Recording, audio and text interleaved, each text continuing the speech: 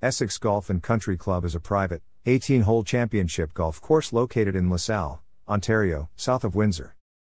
The club was established in 1902 under the name of Oak Ridge Golf Club, and from that date until 1910 played over a 3,400-yard 9-hole course on the Farwell Farm in Sandwich.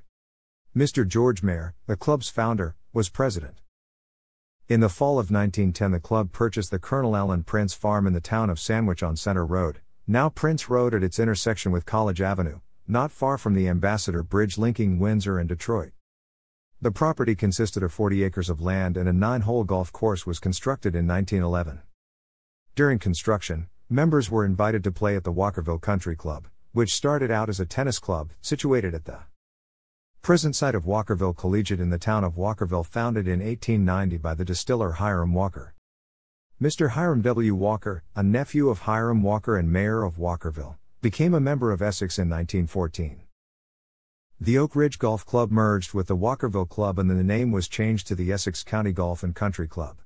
The 9-hole course was open for play in the spring of 1912 and was in use until the fall of 1914 when, additional land having been procured, an 18-hole course was built. During 1917 more land was purchased and the course was remodeled under the direction of Detroit golf course professional Ernest Way to make a longer 18-hole 5,705-yard course. The growth of the community resulted in the club losing its country club character, and the decision was made to relocate to a more rural setting. In the mid-1920s 126 acres of wooded farmland was purchased in the town of LaSalle. The services of the legendary golf course architect, Donald J. Ross, was retained and construction of a 6,525-yard course was commenced in 1928. Construction was supervised by John Gray who, like Ross, was a native-born Scotsman. Mr. Gray, who had been a greenskeeper at the Prince Road course, remained so at the new course until his death in 1958 at age 73. Gray's advice was sought by many because of his expertise. He was a charter member of the United States National Greenskeepers Association when the organization was formed in Toledo, Ohio in 1926. The new clubhouse was modeled on an English country house and was designed by the Windsor architectural firm of Shepherd, Nichols, and Masson. It opened on July 1, 1929.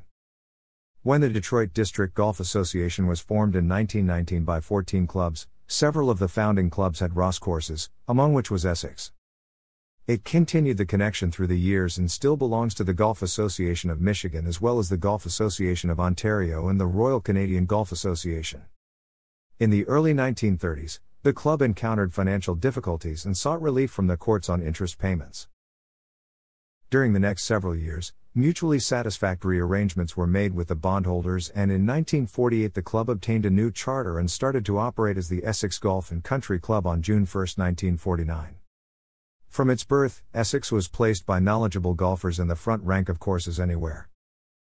This carried a lot of prestige since within 100 miles are found Oakland Hills, Detroit Golf Club, Country Club of Detroit, Franklin Hills, Meadowbrook, all in the Detroit area, and Inverness in Toledo. Very few courses surpass these in interest and character.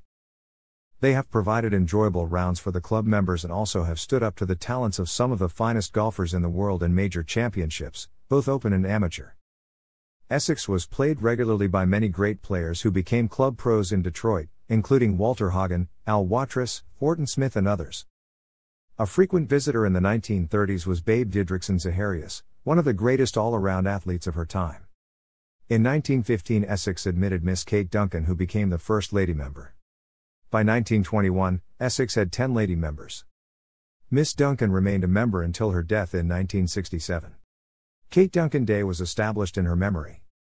Among its members, Essex has boasted some very accomplished players.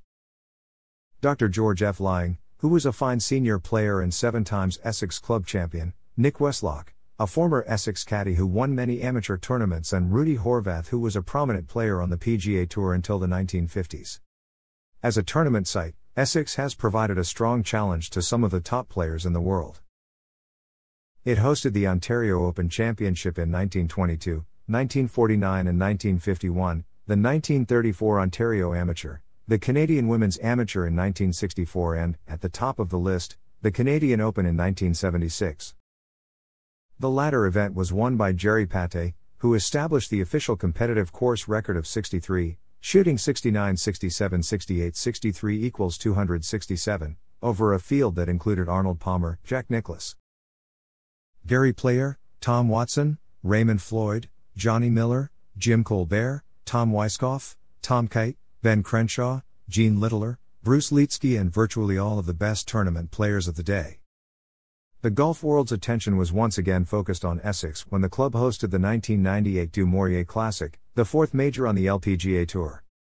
The $1.2 million tournament was held from July 27 to August 2, a great financial success, recorded as one of the best-run Du Maurier events ever, which broke an all-time attendance record in the 25-year history of the event.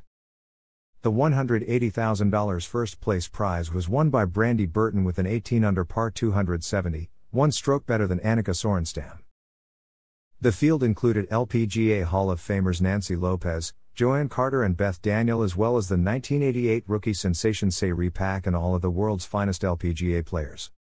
The highlight of the centennial year was the hosting of the PGA Senior Tour's $1.6 million AT&T Canada Senior Open Championship, placing the club as one of the only 3 Canadian golf clubs to have hosted a PGA Tour, LPGA Tour, and a Senior PGA Tour event.